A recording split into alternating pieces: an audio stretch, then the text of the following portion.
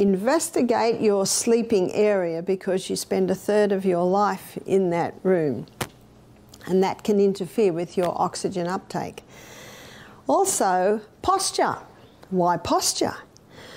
Well, your muscles in your abdominal area are all connected to your spine. So when they are loose, the posture tends to be like this. But when the abdominal muscles are strong, that automatically helps to pull your spine back.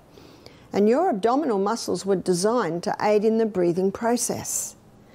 Many people are high chest breathers today. They're only breathing with their high chest because their abdominal muscles are weak and they don't have good posture.